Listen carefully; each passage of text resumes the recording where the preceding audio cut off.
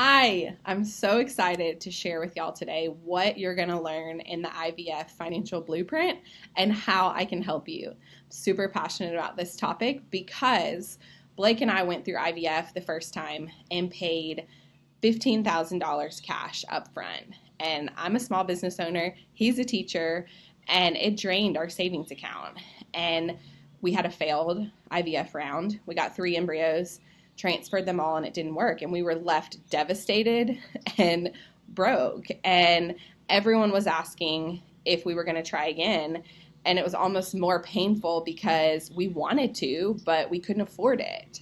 And so over the next 2 years, my team and I worked together to put together a fundraising plan, and we ended up raising over $30,000 for us to go through our second round of treatment at CCRM, which was double the cost from my first clinic. So how did we do that?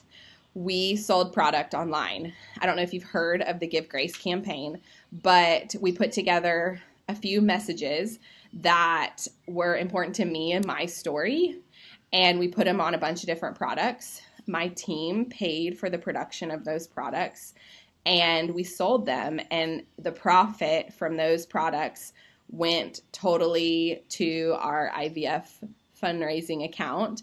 And so Blake and I did not have to pay one single dime for the second round of IVF, which brings me to tears when I think about it, because my boys wouldn't be here otherwise, and we would not have been able to do the second round without fundraising. And here's some things that I learned. Fundraising does not have to look like asking for money. We did not ask for money. We provided product for the people that shopped with us. And 2, fundraising does require sharing what you're walking through, but you get to decide what you want to share and what you want to keep to yourself. Just because you share your story doesn't mean you have to share every little piece of it. Blake and I definitely have decided years ago bits and pieces that we wanted to keep to ourselves.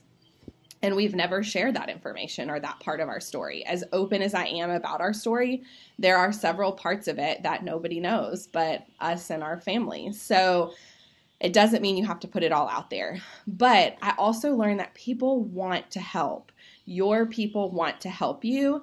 And when you put together a fundraising campaign that is inspired by your story, people are going to come alongside you and support you. You will also get to be featured on our Infertility Sisterhood website, and we will be pushing people there to support your journey, which is very exciting. So if you don't have a huge platform or a huge reach, do not stress out about that. We're going to help you get your fundraising campaign in front of people that want to help. So these are the type of things that I'm going to show you. I'm going to show you how to set up an online store, how to choose companies and products where you don't have to front any inventory up front. Inventory is so stressful financially. And so I want to show you exactly how to set up an online store and to sell product with no money up front, or very, very little. And also, I am providing an artwork library for you to choose from that has messages in it that were meaningful to my story, that people in the Infertility Sisterhood have shared that are meaningful to them, and just help you pick artwork that will resonate with people. I think that's a huge part of it. People, they will buy shirts that say Smalley's IVF journey, but they're not going to wear something like that. So I want to bring my expertise from 6 years of running a product-based business to help you pick products that people will actually use, and that they can see bits and pieces of their story in yours and share. So Give Grace, it was about my story, and it is about my story and my journey through IVF, but so many people jumped on board with this campaign and could resonate with that message.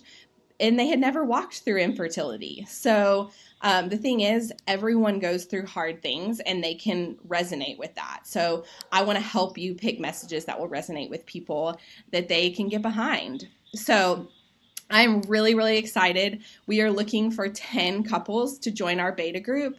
And this week is the end of your chance to sign up and be a part of a beta group. So check my stories and swipe up to get on the list, or you can click the link in my profile. But I can't wait to see you in the course. I'm so excited to be able to show you all these things.